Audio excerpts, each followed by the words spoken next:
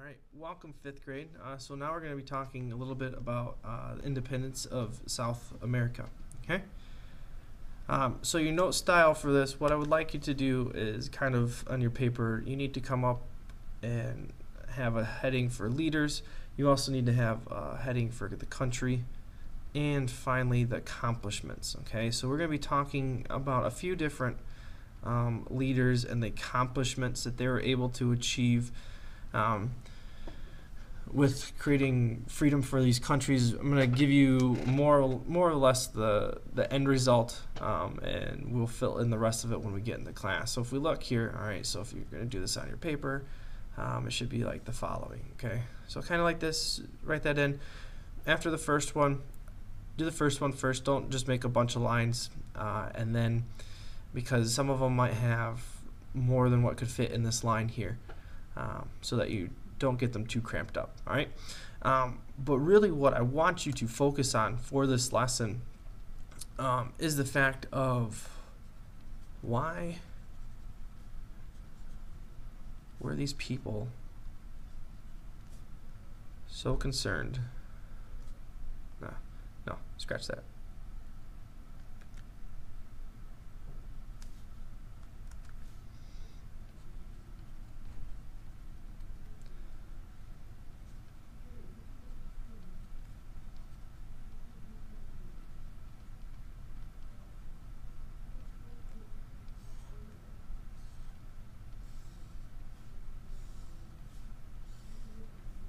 All right.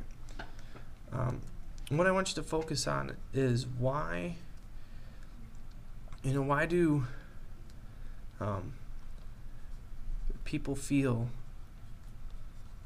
the need to be independent from Spain?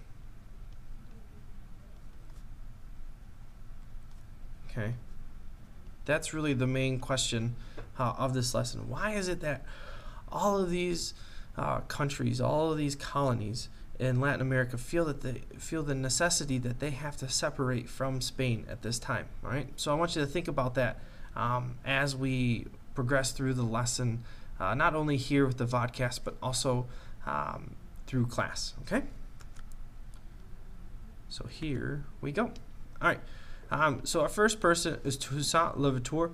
All right, he was in Haiti. He was a slave by birth, and really rose up in the fight for freedom.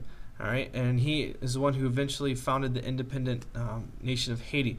One thing I want you to remember for this lesson is that this happened in 1791.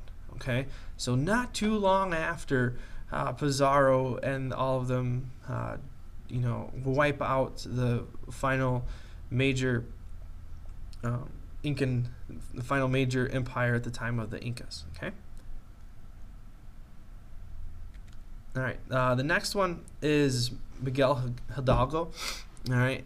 He was in Mexico, and he urged the Mexicans, all right, or the native people of Mexico, to take back their land from Spain.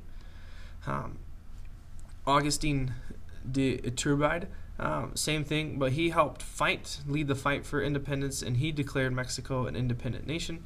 You have Simon Bolivar. He created this large nation of Gran Colombia, which was modeled a little bit after the United States in terms of their government. But then he also got Peru as well. Then you have Jose de San Martin.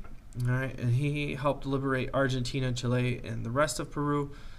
And finally, we have Dom Pedro, who in Brazil, he declares Brazil independent without actually fighting a war against the Portuguese. So again, what I want you to think about is, why are all these men leading these revolutions against Spain? What is it that is driving them to do this? Okay. All right, so here's a map that I just want to quickly go over with you guys. So up here, which is outlined in pink, I'll quickly do it in red. Gran Colombia. All right, so this large nation, which originally in 1819, soon after Haiti, which is up here, if you remember that date, which is 1791, okay, gets its freedom Here's the tipping point right here. Why is it that this little tiny island nation is the one that kind of kickstarts everything in Latin America? All right. So we have Gran Colombia in 1819, but you notice that 11 years later, Colombia, Ecuador, and Venezuela all get their own independence and make their own states. So it didn't last very long. But you have Paraguay here in 1811, Brazil in 1822. Look at all these dates. They're really close to each other in terms of when they get their independence. So, what is it that tips the scale in Latin America or in South America that allows all these nations to get their independence? And the final question really is right here. All right, look at these three nations. You have British Guiana, Dutch Guiana, and French Guiana. All right, all remain loyal to their mother countries. Why might that be? All right, so I want you to think about that and notice that it's the United Kingdom, the Netherlands, and France. None of these are Spain or Portugal that remain loyal to their mother country. So there's some food for thought for you before you come to class. Hopefully you took great notes and that we can elaborate on these and have some great discussions. If you have any questions, feel free to ask me in class.